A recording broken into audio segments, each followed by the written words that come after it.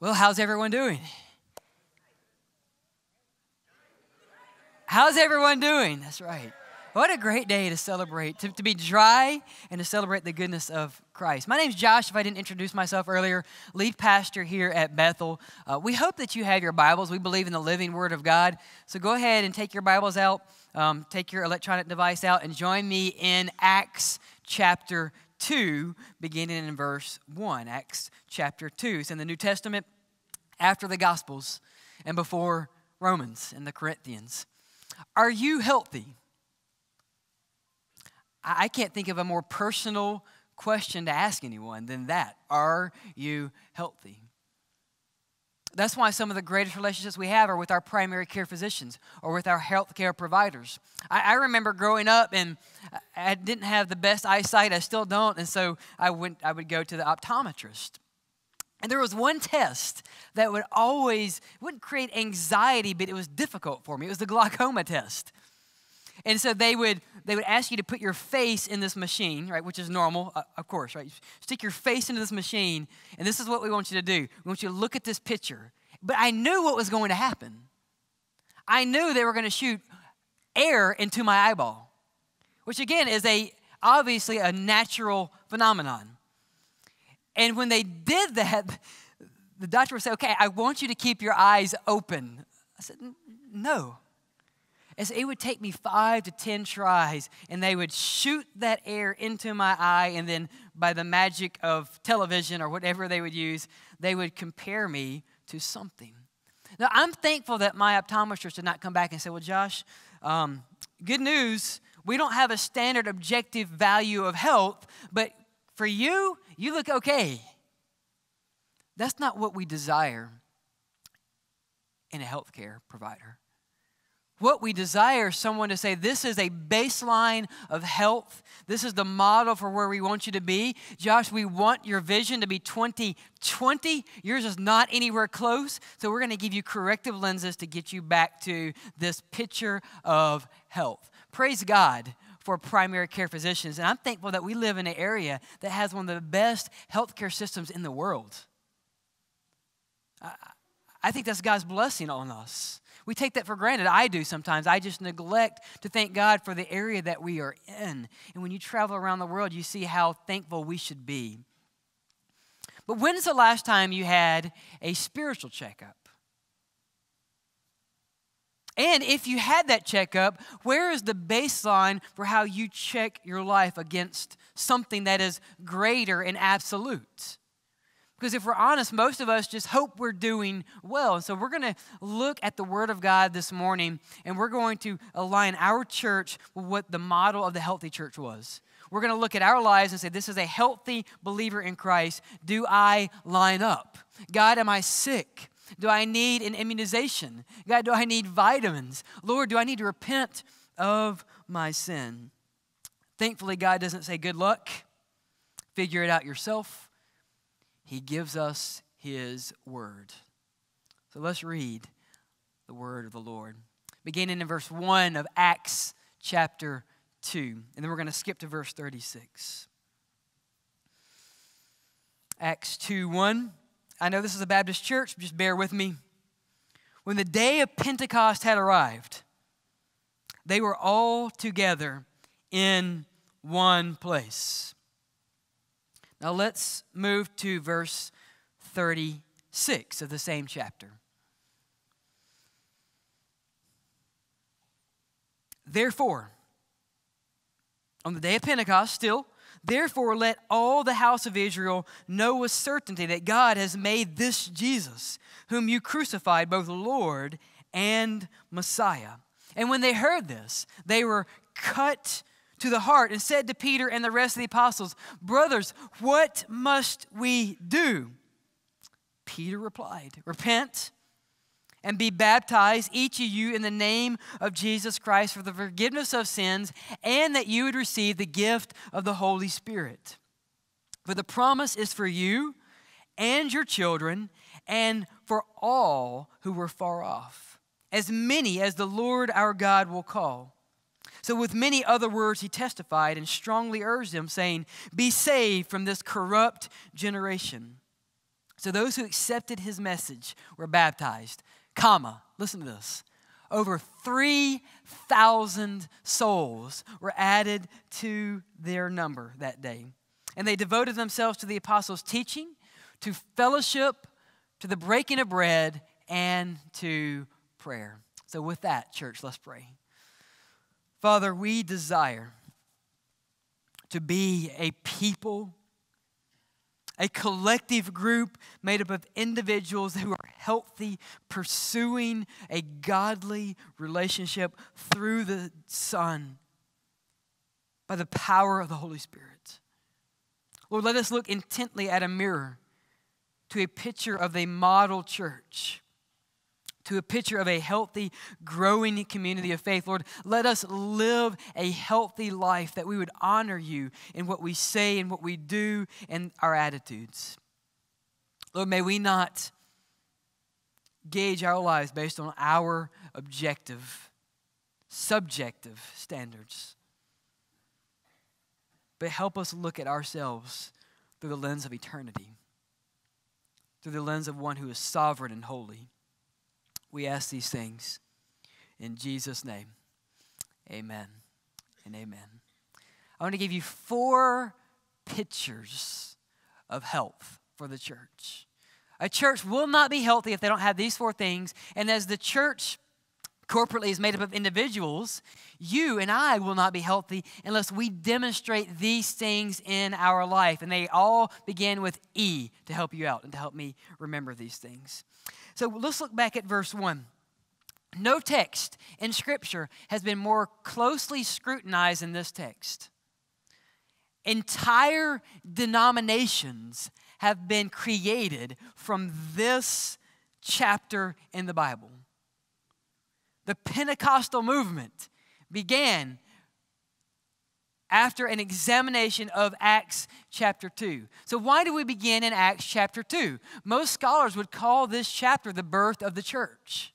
And you see why. Because what we have in Acts chapter 2 is the church, the pre-church gathering together. You know, they're waiting for that countdown to worship to start, and something happens. If you look at Acts chapter 2, a sound like a violent wind comes. And in 1998, this church was destroyed by a tornado. So we can relate. If the wind comes, it's going to stir our hearts with fear. And after the wind comes, something comes from heaven. It's these fiery tongue things. And they descend on these 120 individuals in this room, most likely the upper room, and they begin to speak in languages. This side speaking in Chinese, this side speaking in Arabic, this side speaking in Spanish, maybe this group speaking in French, and we have a corner that's speaking in some blend of Southern American redneck. Right? We have Chinese, and they're saying, y'all, come on now. And in the midst of all of this, Peter stands up. And I don't know if he's addressing them in Hebrew, in Greek, in Latin, in Aramaic, but we have the words of the Lord here with us. And this is what he says in verse 36. So this is the crazy context. The Holy Spirit has come. The power of God has shaken his people. And he stands up in verse 36 and delivers the first Christian sermon. No pressure, right? The first ever Christian sermon. And he says, therefore, let all the house of Israel know with certainty that God has made this Jesus, whom you crucified, both Lord and Messiah. Now, I glossed over verse 1, and all of this is taking place at what day? Pentecost. So the Latin pente, meaning 50, is happening 50 days. Actually, it's the Sunday 50 days from that first Sunday after Passover. So think of the dots of the word of the Lord is connecting us. It's also the celebration of the first fruits. It's the celebration of God's bounty in the harvest. And as people of God, celebrating God, thank you for being our deliverer. Thank you for being our sustainer. And it's also, tradition has it, by this time, especially during the time of Christ, that at this moment, on this day, this is when God gave the law on Mount Sinai. Now, what a bold claim. We have the giving of the law, we have 50 days after Pentecost, and we have the best that God has given his people, the fruits of this first abundance. What is the Lord reminding us of? Hey, don't forget Passover, that was 50 days. Jesus was the Lamb of God who takes away the sins of the world. Don't forget the law that God gave his people in Exodus on Mount Sinai. Don't forget that Jesus came to not abolish the law, but to fulfill the law. And don't forget that God pours out his abundance on his people at the weeks of first fruits. And don't forget that God has given us something even better than fruit, even better than meals. He's given us his Holy Spirit to sustain us. What a bold claim. This is the healthy church, and it's established on the gospel. So I want us to spend the majority of our time in this scripture looking at the gospel. Why is it important that we are established on the gospel? Because what you tell me about sin, what you tell me about the sovereignty of God in your life, tells me everything about what you believe concerning salvation and Jesus Christ. Because if you don't have a sin problem, you don't need a Savior. And if you say, well, God doesn't have any business in my life, Jesus is not Lord. And you say, well, why is this important? Because in 2016, a Barna study polled evangelical Christians. And here's what we said. 2016, 65% of us agreed that we sin a little, but we're mostly good. 65% of people said, hey, yeah, we sin, but we're pretty good. And then 53% of the same group says this. They said that we contribute something to earning a place in heaven. If that is what you believe, you do not believe the gospel. If you believe that you sin just a little, but you're still pretty good, that is not what the Bible teaches. That's not why Jesus came. And so what is the gospel? Why is this important? Because we need to understand that there is no power in ourselves. That's why Paul said in Romans 1:16, I am not ashamed of the gospel of Jesus Christ. But it is the what? It is the power of God unto salvation to everyone who believes. First the Jews, then the Gentiles. Hey, that's me. That's you. The power of God is not in us. It's in his Son, Jesus Christ, which is given through the Holy Spirit. A healthy church must be established on the gospel. And the reason many churches are dying throughout the world is because we are filled with members who are unregenerate and do not understand the gospel of Jesus Christ. That should break our hearts. So how can we understand this? Look, there's no power in your baptism. There's no power in your church membership. There's no power on the day that you walked an aisle or you raised your hand. There's no power than any ritual symbol that you have created or that you have, at the urge of a pastor, that you have demonstrated. The power of God in our lives is by faith in Jesus Christ alone. That's the gospel. And so Peter stands up and he quickly runs through what the good news is. And let me tell you what he says. 1, that Jesus lived a sinless life. 2, that Jesus is God. 3, that they killed Jesus, who was God. And 4, that Jesus, who is God, rose again in 3 days. And this same Jesus who rose again for the sins of the people now ascended into high, and he sits at the right hand of the Father. And this is what Peter says. We need to understand this. To receive the gift of salvation, he calls us, the gospel calls you and I to do what? To repent. He doesn't call us to agree, to pay lip service, to clap, to sing songs that make us happy. We must agree and repent with the gospel. And so how can we establish our lives upon the truths of the Spirit? This is what Peter says. Upon hearing the gospel, the people in verse 37 were pierced to the heart. It's a word in Greek that means a stabbing right here in the uttermost core of your soul. Homer used the same word in the Iliad and the Odyssey, for those of you who read that last night. He used the same word to describe a horse that is stomping the ground and just in fury wanting to unleash. It's almost as if what must we do to be saved? And Peter says, you're in luck. Jesus will save you. He says, this is what you need to do. Look at what he says here in verse 38. And this is essential for salvation. This is not programmatic. Peter does not give a list and say, if you check this box, then you will be saved. But he said, this is what you need to demonstrate in your life to believe and receive the gospel. First, he says very simply in verse 38, repent. We don't use that word much anymore, do we? It's very clear in the word of the Lord. Peter says, repent. What is repentance? It is not feeling sorry for your sins, although that's part of it. Repentance is a complete change of heart and direction. The Greek understanding of repentance is to change your mind, but the Hebrew is to change direction. So repentance is literally a spiritual about-face. To repent is saying, God, I was walking in sin. I was walking to the road of hell and destruction based on my life, and I will stop doing that, and I will agree and change my attitude. And I will turn towards you. Have you repented of your sins? Peter says, repent and be baptized. Why baptism? Baptism is not a magical elixir or religious symbol.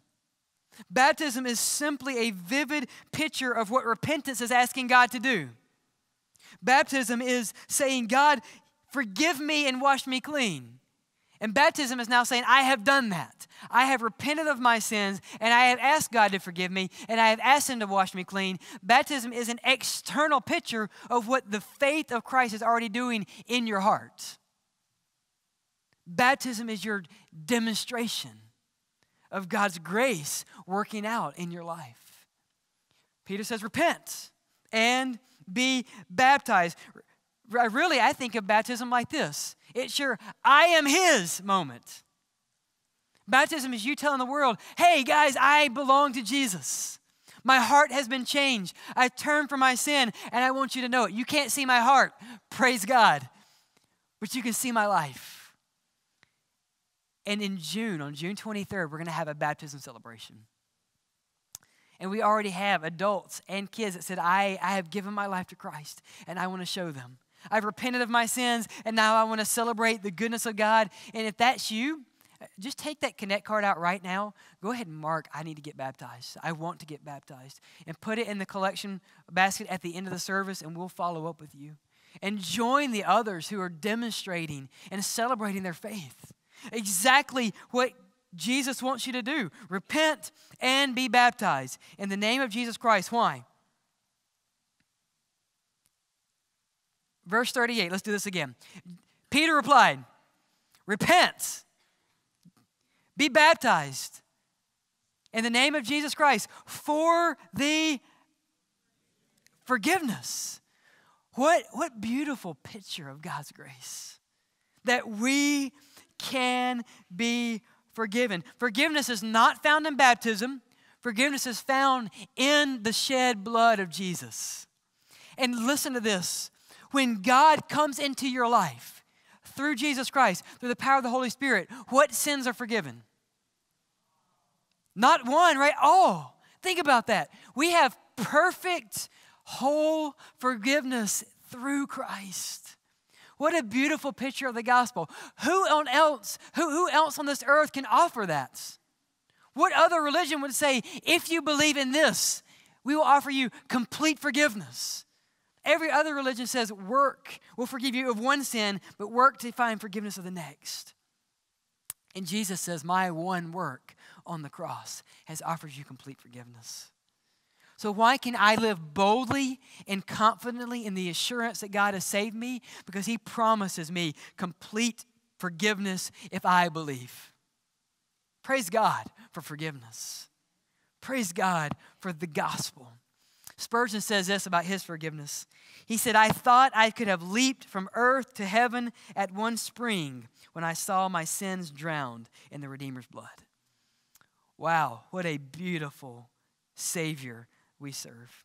And fourth, he says this, for every Christian, repent of your sins, verse 38. Be baptized. That's what God wants you to do because you've been forgiven, and you will receive. Everyone likes a free gift, right? We live in the world of infomercials where we say, but wait, there's more. Not only can you be forgiven, that's enough. Not only can you be saved, that's enough, but God will send the gift of the Holy Spirit. I have never heard this many Baptists say that word in a church service in my life. What a wonderful gift that he gives us. And if this is our baseline, how healthy are you? Have you repented of your sins?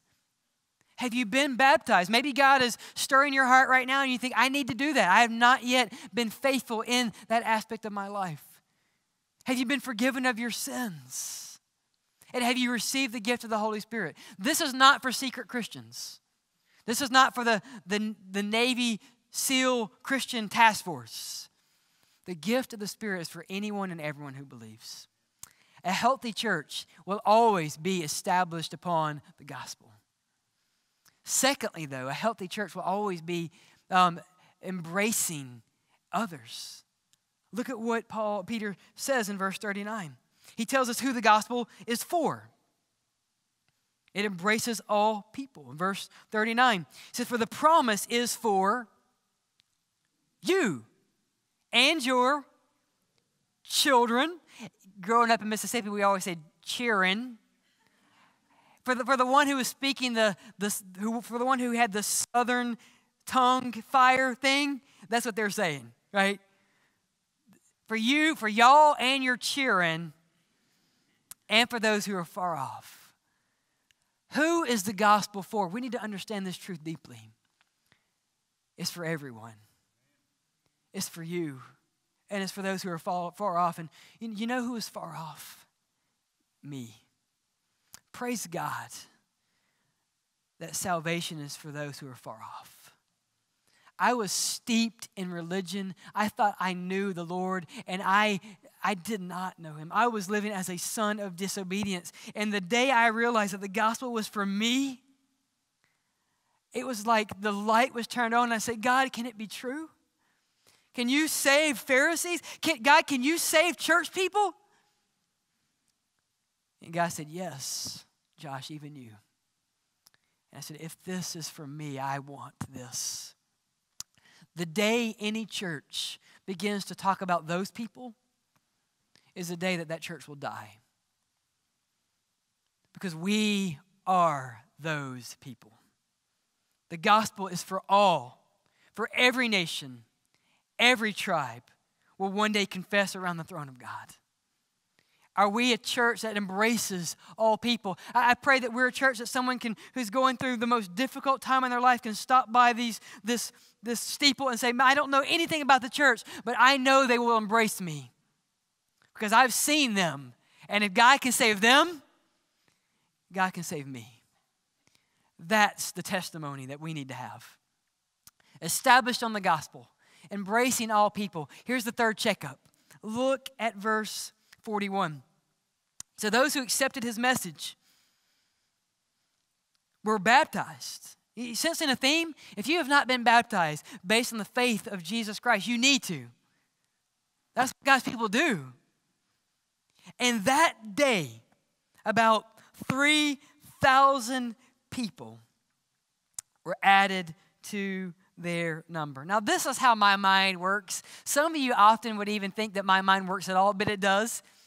It works like the engine that's kind of sputtering, right? So it works in spurts.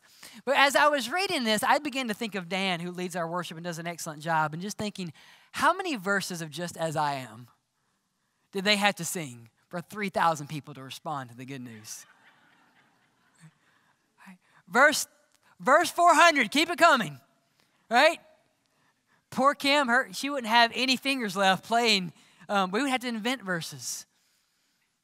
But can you imagine, though, the beautiful picture of people streaming to receive Jesus Christ?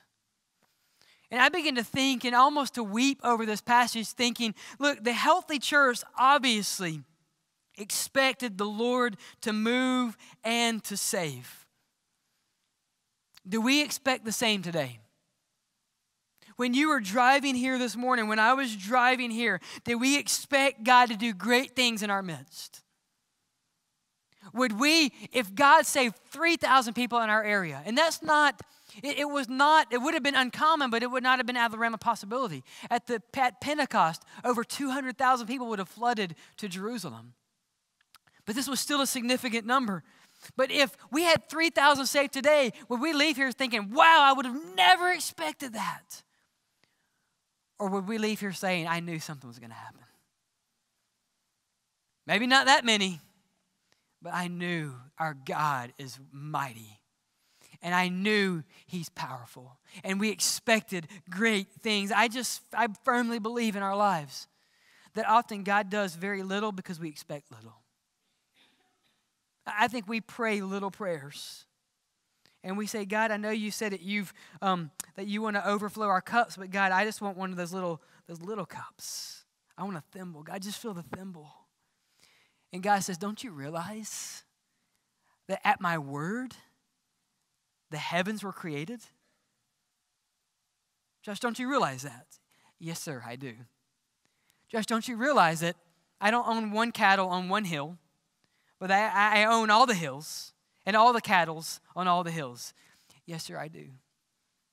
Josh, don't you realize that I am the one who can look into the tomb and tell the dead man to get up and rise? Yes, sir, I do. Josh, do you understand that I can look at the valley of dry bones in Ezekiel and that at my word that these bones began to reattach and that there are sinews and muscles and breath comes into them? Don't you realize that's who I am? Yes, sir, I do. Well, Josh, don't you realize that I'm still the God who works on Mother's Day in 2019? Yes, sir, I do. Well, Josh, why don't you expect me to do great things? Oh, that we would be an expectant people. That we would expect God to change our families. And that we expect God to grip our wayward children. And we expect God to change our churches that are dying because we don't believe in the power of God. Oh, that we would expect great things. And this is not a step for tomorrow. This is an expectation for right now in our lives. Oh, that we would be a healthy church, a desiring church in our lives. Just very simply, I want to ask, do you expect God to do great things in your life? Did you wake up today thinking, I don't know what's going to happen, but man, God's going to do something. And if God is doing anything, it is something. And I want to be this. And so if we sing 800 verses of Just As I Am, praise God. Praise God for that outpouring of His Spirit on this people. And lastly, this is our picture of the early church and a healthy church. Verse 42, they devoted themselves. A healthy Christian will equip themselves for the purposes of God's glory, for the purposes of Yahweh. And they really did two things, but they have that broken into point 1, 2, and 3. They devoted themselves to the teaching of the Word of God, and they devoted themselves to community, to knowing each other. It's as if this brand new church, full of the Spirit, began to do the only thing that they knew, and that was to live for Christ. They didn't know anything else. They didn't have screens. They didn't have pulpits or iPads or pews or lights. They didn't have air conditioning. Praise God, we do. But they had the Holy Spirit. And they did the only thing they knew, and that was live for Christ. And so this is what it looks like in a healthy church. They devoted themselves to the apostles' teaching. Why? Because the apostles' teaching was handed down from Jesus, right? The Messiah. And Jesus' words were given by the Father, God the Father. And if you forget, this is all taking place around Pentecost, where tradition has it, God gave the law. You see how beautifully the picture of Christ works throughout all of Scripture? God is saying you need His Word. It's central. It's vital. It is in His Word that we find our ethical and practical teaching grounded in the truth of Jesus Christ. It is vital for your soul. And if you're dry right now, get into the Word of God. Get into the Word until it gets into you. So we want to help you do that. On your way out today, we have a resource table. It would be to my left. We have booklets on the book of Acts with all the sermon schedules through the summer that you can read and you can pray through that. We have Bible reading plans that you can pick up and you can read every day. Read the Word of God. If you notice, some of you are astute on your bulletin. We're going to begin putting a Bible reading plan in your bulletin every week. Take that home. Read the Word of the Lord. Be like the early church. Equip your life on the gospel that is founded in the Word. I had a pastor once tell me this: if you do not have a plan, you're planning to fail.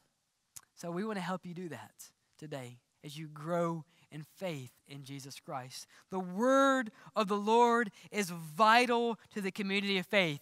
Jesus says, if you love me, you will obey my commands, my truth, my teachings. Do you? Do you obey the word of the Lord? And then we see the church doing this, being equipped. We see them gathering together and fellowshipping. Now, we know, obviously, that the first church in Jerusalem was First Baptist Church, because the first thing they did was eat. We don't know what they had, but it was obviously a potluck. But why did they do this? Well, we worship the bread of life. We might as well eat. The last thing that the disciples had with their Savior is what? He broke bread at the Last Supper. And what the early church would do, they would regularly gather and eat for the glory of Christ. And in that eating, they would take the Lord's Supper too. So is this a reference to the Lord's Supper? Yes, but it's in the context of eating. Let me ask you this. When was the last time that you had someone in your house to eat a meal? If every single person had someone in their home once a month, this place would serve over 5,000 people. If it was good enough for Jesus in the early church, it's good enough for us. Are you willing to open your house and your life for fellowship? The Greek word is koinonia, which is a gathering together of God's people. It's a holding and a sharing. Are you gathering in communities? That is why life groups are so important. That we gather in small groups, that we might gather around the Word, and that we might intentionally fellowship around the good news of Jesus Christ. Healthy churches gather. Don't be a spiritual unicorn. You won't find that in the Bible. I made that up. You say, what in the world are you talking about? A unicorn is something that we talk about, but doesn't exist. You've never seen one. You might can draw it. You might believe in them, but they don't exist. I'm sorry, they don't. But there are many Christian unicorns flying about in our world that would say, I love Jesus, but I don't need his community. There is no picture of a Christian that looks like that in the New Testament. They don't exist. I can't exist apart from you. You can't exist apart from me. We're created intimately for the purpose of edifying God in his community. That's why we so strongly believe in covenant membership, where we commit to each other to grow in Christ's likeness. This is being equipped for the glory of the Lord. And then lastly, they do this: the breaking of bread and to prayer. You see, a healthy body seeks God's direction and is dependent upon God, because God's family of people do not work by feelings or intuition. We work by submitting our lives to the will of the Father. The worst thing that you can do as a Christian is to go by your gut. Your gut will lead you astray. The greatest thing that we can do is to submit our lives before the Father and hit our face and say, God, may your will be done in my life as it is in heaven. That's the picture of the gospel. That's the picture of a healthy church, that we regularly pray together and individually for God's purposes and will in our life. So when was the last time that you spent time in serious prayer with God? That you wrestled before the throne? God's word challenges us, does it not? To be healthy, to live according to his word and his way.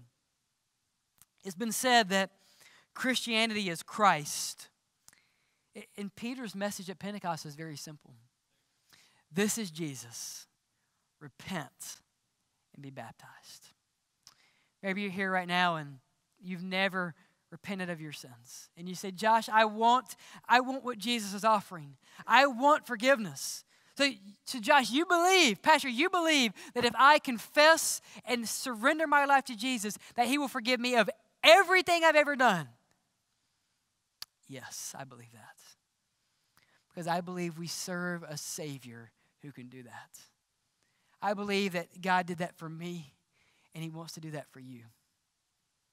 So if you're here today and you've never received the gift of salvation, would you spend some time in prayer and say, God, forgive me. I believe in Jesus, and I will make an about face today. I will repent and turn from myself and turn to the cross, where you promise I will find forgiveness in my time of need. Maybe you're here and you realize you're not healthy. Maybe you've never been baptized like God has called you to, and begin to pray about that and fill out a connect card so we can follow up, and that you would be part of this glorious celebration worship service in June. Maybe you realize that you've neglected the fellowship of Christ. Maybe you're the one I've taught. Maybe you've been the unicorn. And you're looking around and thinking, man, the pastor just saw the horn on my forehead. To you, I want to say welcome home.